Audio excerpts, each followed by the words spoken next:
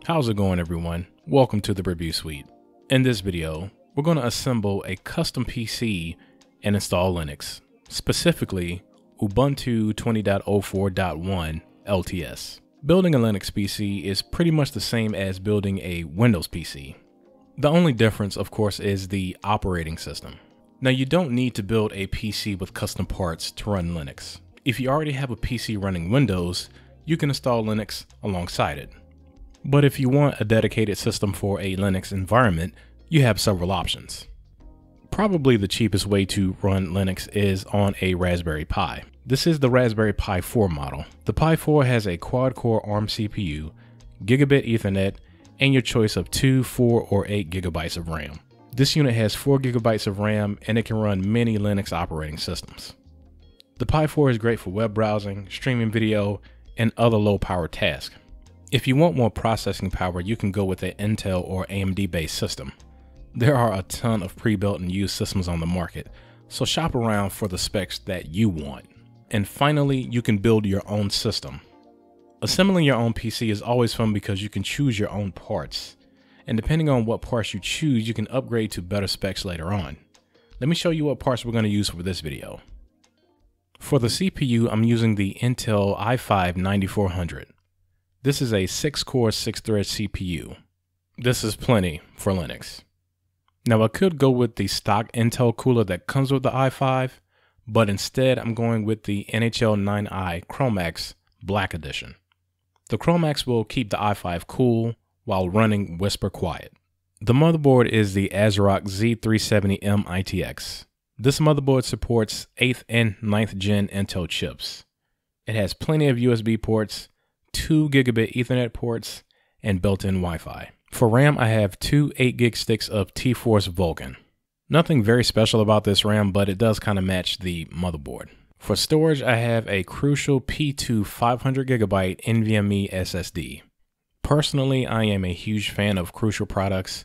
They're not a channel sponsor, but I've never had any issues with RAM or storage. I highly recommend Crucial memory for your next PC build. Finally, for the case, this is the Inwin Chopin. The Chopin is one of my favorite mini ITX enclosures. I've made a dedicated video about this case, and if you want to watch it, click the card above. Now that we have the parts out of the way, let's put everything together.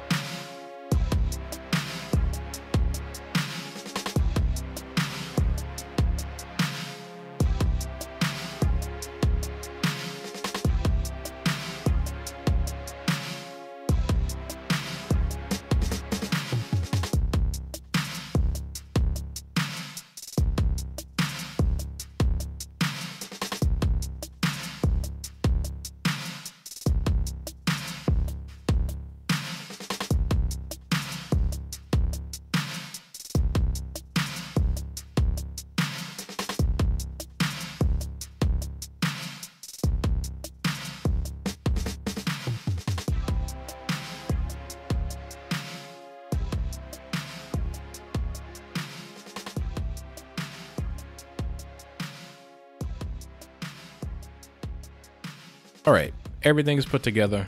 The system posts, So now we need to prep our USB drive for the operating system. So the first thing we need to do is download the operating system, and we're going to go over to Ubuntu.com. At the top of the page, you should see a drop down next to download.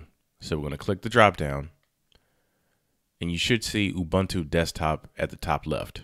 And we want to click on 20.04 LTS, and the download will start automatically. While it's downloading, we need to grab a piece of software called Rufus.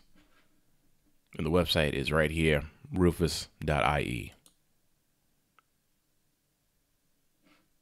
We're going to scroll down, and you should see a download box. And we want to download Rufus 3.12. I already have this downloaded, so I'm not going to download it again. So now that we have Rufus and the image downloaded, we can begin to write the image to our USB drive. So I'm going to plug in my USB drive. And as you can see, it's an empty drive. There's nothing on it. It was completely formatted for the purpose of this video. So next we're going to open up Rufus. And as you can see, Rufus has automatically detected my USB drive. So from here, under boot selection, we're going to choose free DOS.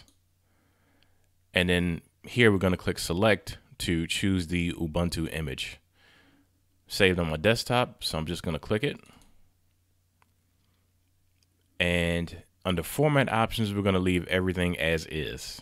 Rufus will rename the drive and format everything and erase all of the data on the drive. Now again, I've already backed up everything on this drive, so make sure that you do the same with your USB drive. Next, I'm going to click start.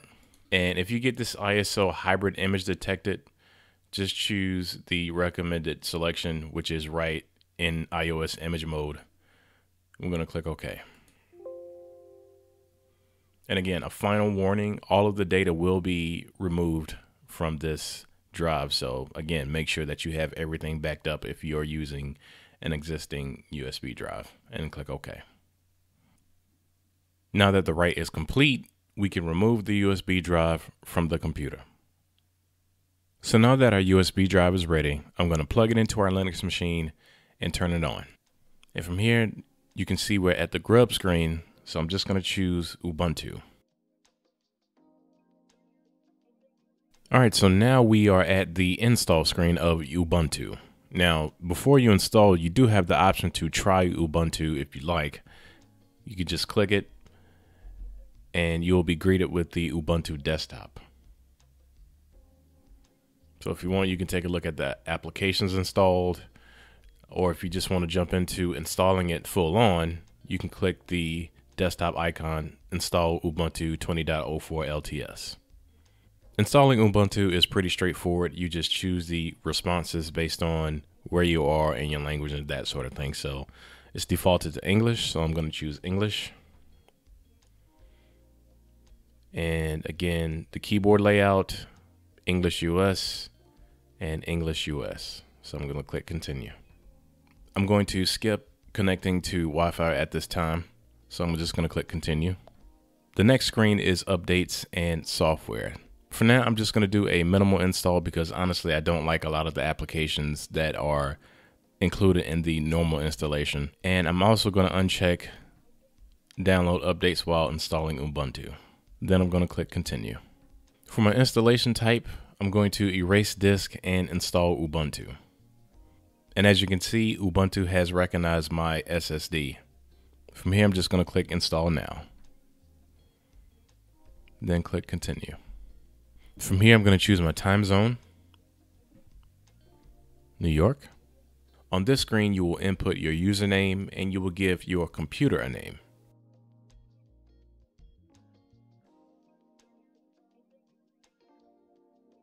Now you have the option to automatically log in when you power on your device, but I would highly recommend that you require a password for login. Next, click continue. And the installation process will begin. Once the installation is finished, you want to click restart.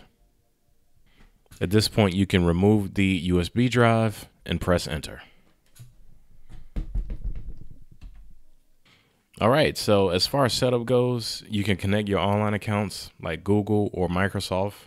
I typically skip this step, and I'm going to set up live patch later. So I'm going to click next. And I usually choose no, don't send system info.